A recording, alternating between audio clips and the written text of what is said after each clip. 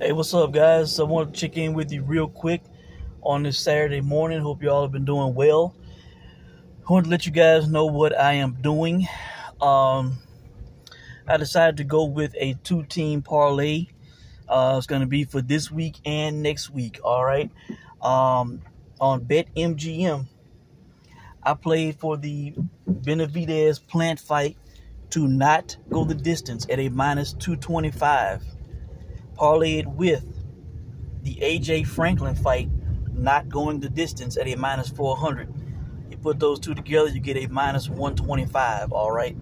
That's not too far from even money. So, I think, good odds on two things that are likely to happen. Now, I will admit that I am a bit more nervous about the Benavidez plant fight, not going the distance in AJ Franklin. The AJ Franklin fight, I have no doubts or words at all. Actually, and the reason I said the other day that the minus 400 from BetMGM was a good line on that prop was because pretty much everywhere else has it like around a minus 600, minus 550, minus 500. So, minus 400 was very good because, Franklin has a poor gas tank, or, at least when he got to the later rounds in the Dillian White fight, he was gassing, and we know about AJ's chin and all that, so, and AJ's power, and Franklin's only hope is to get a knockout. He's not gonna outbox Anthony Joshua, all right, and Franklin's calling for the KO. If he gets aggressive, he could open himself up, getting KO'd, and AJ's punch, all that. So I definitely don't see that fight going the distance, all right? Now,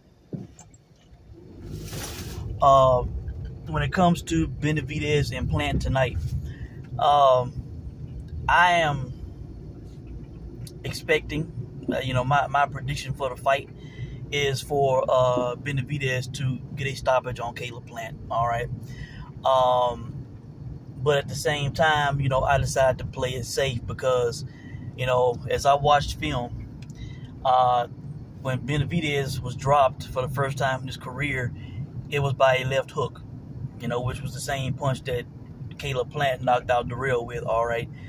Now, it would be very shocking if Caleb Plant stopped Benavidez, but, I have to respect Caleb Plant's punch, regardless of what his record has been, coming off a one-punch KO against Darrell, even if he was older. The fact that he could, one-punch sleep a guy, I got to respect that. And Benavidez does fight with his hands down. He's an aggressive fighter. He goes forward. That's how he got knocked down. When he got knocked down, he had his hands down. It was late in the fight. He was tired. He had his hands down. He was walking forward. He was unprotected. He got hit with a left hook and he went down. All right. So, I decided to play it safe. The best line on it initially was a minus 125 at FanDuel. Now it is up to a minus 145. I think on BetMGM it was a minus 150. So instead of taking a minus 150, I'm just going to cover myself both ways with a minus 225, all right, for the fights not go the distance. When you factor in Benavidez's, power, his punch, his desire to always get stoppages, and especially in this fight with it being bad blood, I think there would be times where these guys would be exchanging, and it is a possibility that there will be a stoppage in this fight. I think a good possibility. Could Benavidez be reckless and aggressive and be exposed to the head and get caught and get hurt and not be able to recover? Like I said, I'm respecting Caleb Plant's punch, especially that left hook after what he did in the last fight, all right? So, that's why I decided also, I watched the Benavidez fight against Kyron Davis. Guys, and I did not hear anybody mention this, not that I've watched much coverage anyways, but Caleb Plant's trainer, this Breadman Edwards, he was the trainer for Kyron Davis against Dave Benavidez in 2021. All right, and you know, I was hearing him. He was, you know, once Davis started taking, you know, some punishment, it really wasn't even to the point of where it really should have been stopped, in my opinion. He was threatening to pull the plug, to pull the guy out the fight. All right, I think he may have gave him like another 2-3 rounds after he initially said it. But you know, that was very, you know, very key to me. You know, if he sees this guy in trouble, if he sees Caleb Plant, you know, taking damage against Benavidez, you know, I think, you know, he could be the same way, could be tempted to stop the fight. All right, and ultimately he threw the towel in on Davis. All right. Who was courageous in the fight. I don't even know if he officially went down in that fight. I don't think he did. I can't remember. But he was just taking a lot of punishment, all right? And it was, you know, kind of getting one-sided. Now, at the point he stopped it, I agree with the stoppage. Davis he was out of gas. You know, his punches were not the same as they were earlier. He was getting hit more flush. You know, the body punch and the punch to the head took his toll. But I found that very interesting, guys. This Breadman Edwards, he has coached against Benavidez in the past. He was defeated by him. He had a good strategy for Davis. Davis was fighting well, but ultimately he you know, failed to David Benavidez. And when the going got tough, he was ready to pull the guy out the fight, man. So, you know, I think that's something to keep in mind, guys. So I think really that's it, guys.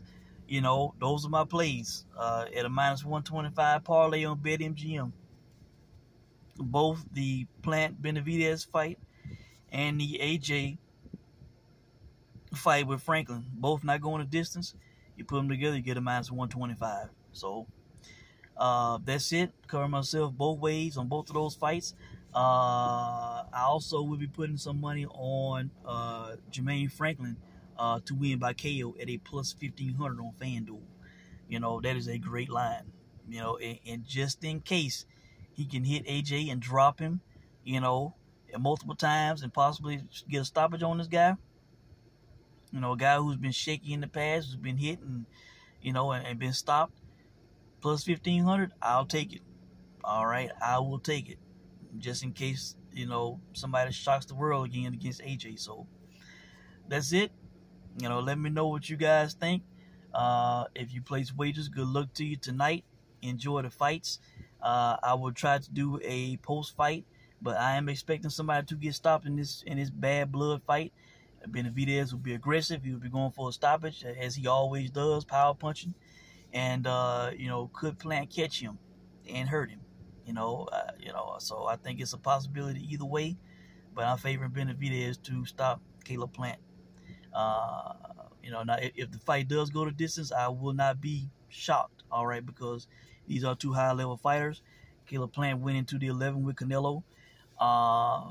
But, you know, Benavidez has only had, 3 decision fights. One early in his career went a full 6, and then his first 2 title fights went the full 12, you know. But other than that, all his fights have been stoppages. So that's it, guys. Let me know what you think. Enjoy the fights. Make some money tonight. And I'll check in with you soon. Thanks for watching.